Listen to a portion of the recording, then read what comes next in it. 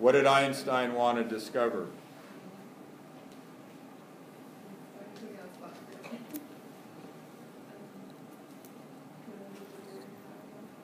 Loud. Loud.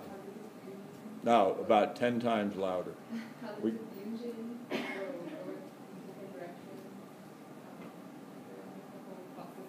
No, he wanted to find out how far away something will diffuse as a function of time. How far away can you expect to find something by diffusion as time goes on?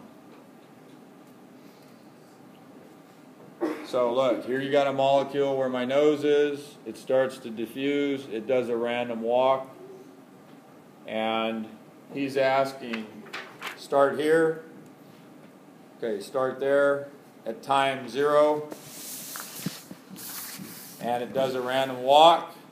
And after time, what? Delta t. What does delta mean? Change.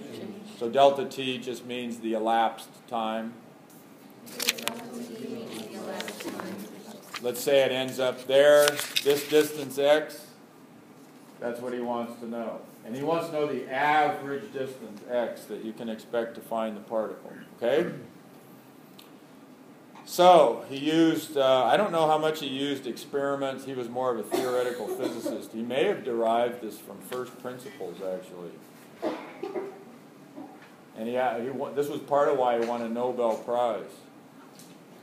But anyway, here's the equation that he came up with. X, the distance away, if you square it and take the average value, obviously, it's obvious that you have to take average values here, is equal to 2 times good old d, see, there's the diffusion coefficient, times delta t. So as time goes up, what's going to happen to the square of the average of the distance? It's going to go up. And as time goes down, this goes down, obviously. So the longer the time, further away you can expect to find the particle.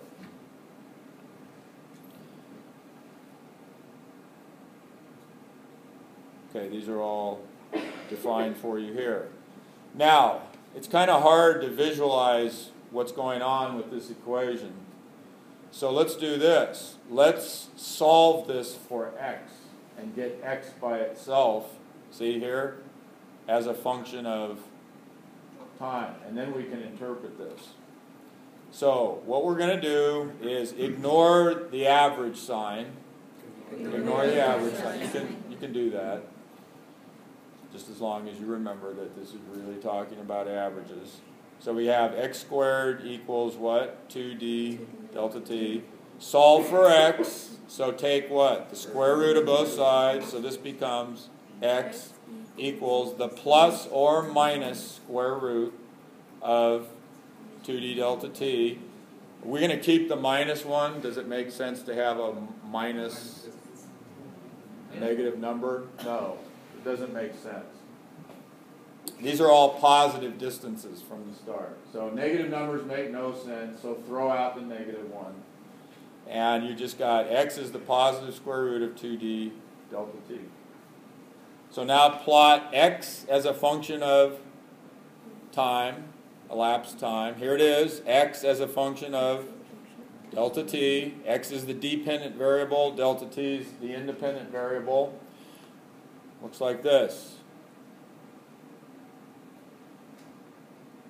Now, what's this equation saying? It's saying that over short times, things move away fast, but over longer and longer times, they move away, you could say, slower and slower. They're always moving away, yes. This is a monotonic function. It's always going up.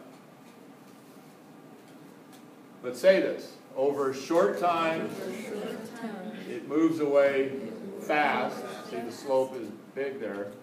But over longer and longer times, it moves away slower and slower. So what would this look like if you do it with a kinesthetic, which is what you should do when you study? Let's do it. Starts at your nose. Represent the distance you find it by a sphere, right?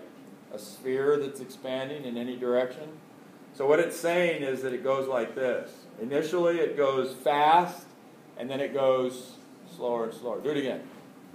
Fast, and then slower and slower and slower, like that.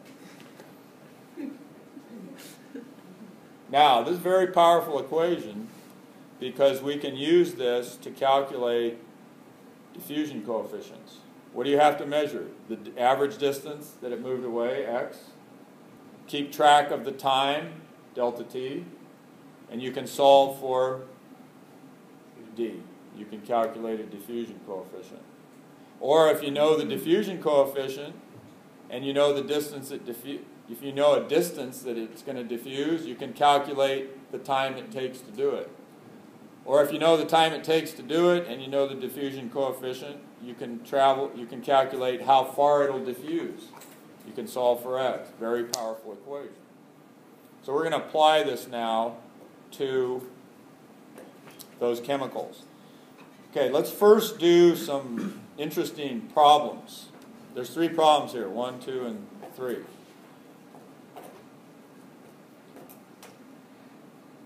Okay, the first problem is talking about a membrane.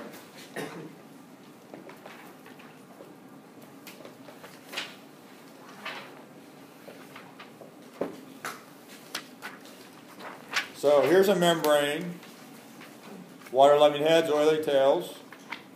Told you that small molecules like water can diffuse through membranes. See the random walk there in green? And if you have a membrane and there's a molecule whose diffusion coefficient is 10 to the minus 8, hey, what are the units of a diffusion coefficient? Centimeters squared per second. Does that make intuitive sense? Yeah. Sort of. Okay, a little bit. Jessica, you're just coming in. I'm sorry, I have a babysitting situation that I needed to remedy before tomorrow. Okay. We're calculating diffusion coefficients using Einstein's equation right here. Okay, if you have a molecule diffusing across a membrane, the material in the membrane is oily. Okay, these oily tails vibrating. If you could reach inside a membrane and feel them with your fingers, they'd feel probably about the consistency of motor oil that you put in your car. And so the diffusion coefficient is 10 to the minus 8 right here, centimeters squared per second. Oh, I was talking about the intuitive meaning of that. What's centimeters squared? That's an area, right? Per second. So you can kind of think of a diffusion coefficient as reflecting how many square centimeters it increases by per second. Got it? Mm-hmm. Now you say, well, how come it's not cubic centimeters? Because his equation is really in 3 dimensions. And to be honest, I'm not sure why it's not in 3 dimensions.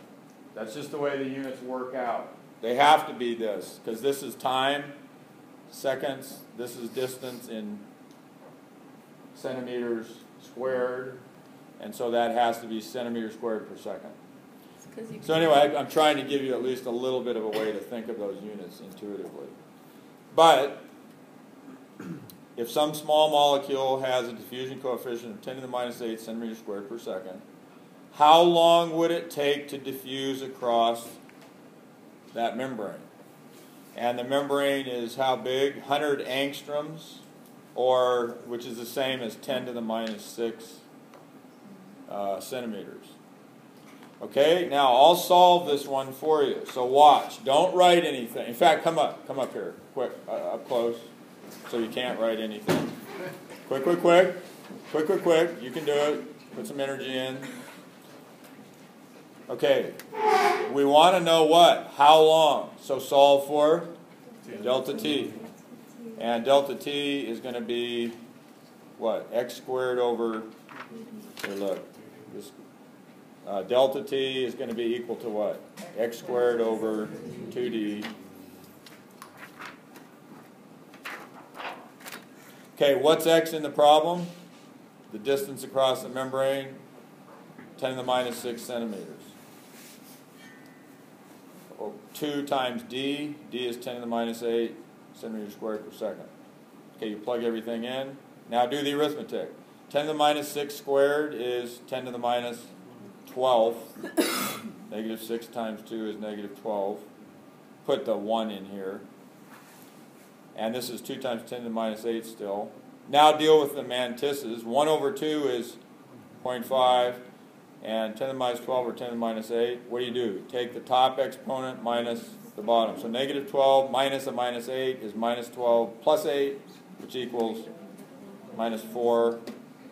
Put this in strict scientific notation. The mantissa has to be a number between 1 and 10. So you got to multiply this by 10. If you multiply this by 10, you have to divide by 10 there to undo the damage that you just did. So take that down by 1. So it's 5 times 10 to the minus 5th second. Make sense? Yes. How fast is that? What's 10 to the minus 5th of a second? It's 1/100,000th of a second. And you have 5 of them. So that's 500,000ths of a second. So that molecule gets across the membrane rather fast. Okay, I'm going to give you about 2 minutes to write that one down right there. Write it down on that page, right on that page. Exactly like this, step by step. Write fast. Better yet, do it yourself.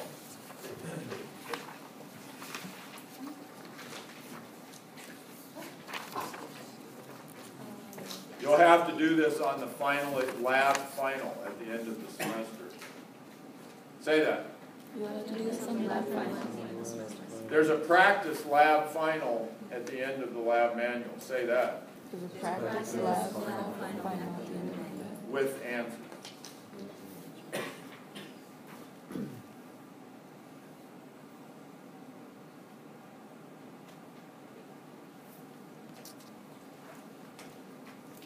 I found some really cool, a leaf. It's kind of weird, mutated. What's this again? A leaf? Yeah.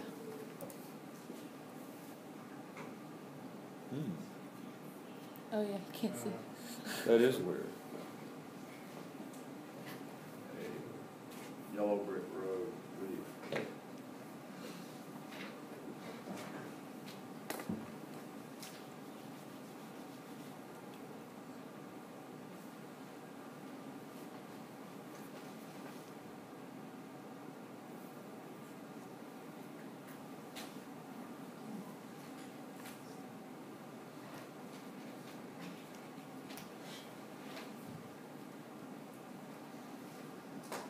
Okay, you got that written down? No. Now, let's do the next problem. Put your pencils down and point at me. You can look at this later if you didn't get it written. There's a bacteria that lives in salty lakes that has embedded in its membrane a protein that absorbs light, changes its shape, pumps protons across the membrane, generates a gradient like I talked about, and then as those protons come ramming back across the membrane, they release energy and power the cell. Okay, so it's a bacteria that can use the energy of sunlight for energy. It's not a photosynthetic organism, it just uses that protein in that way. Do a kinesthetic. Protein in the membrane of the bacteria, light hits it, violent shape change, rams protons across the membrane, and then they go slamming back down their gradient, and it releases energy and powers the cell. Protein is an opsin. Remember the opsin I taught you about in our retina? 7-pass transmembrane protein with 11 cis retinal in the middle. It's almost the same